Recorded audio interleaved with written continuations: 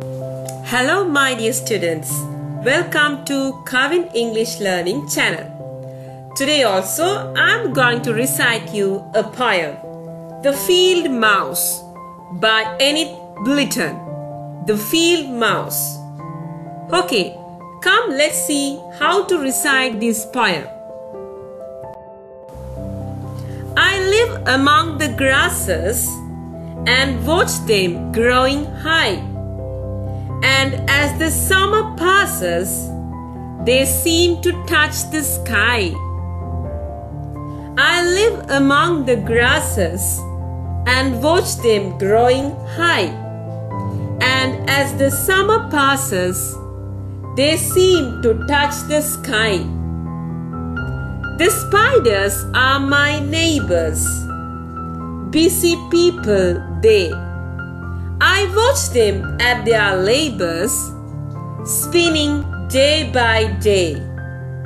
The spiders are my neighbors, busy people they.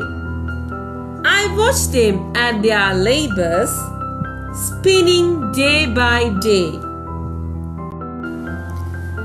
The earwig comes a-calling, the ladybird as well.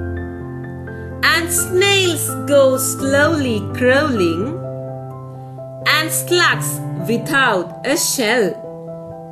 The earwig comes a-calling, the ladybird as well. And snails go slowly crawling, and slugs without a shell. The bumble, fat and fury, a flying visit pays, and caterpillars hurry down the grassy ways. The bumble, fat and fury, a flying visit pays, and caterpillars hurry down the grassy ways. I am your little brother, a mouse in brown and grey.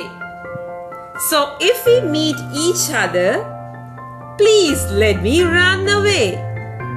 I am your little brother, a mouse in brown and grey. So if we meet each other, please let me run away. Thank you. Okay, my dear students, hope you all enjoyed and understood today's poem, The Field Mouse, very well. So please memorize this poem in your own and try to pronounce the words accurately. Thanks for watching my YouTube channel.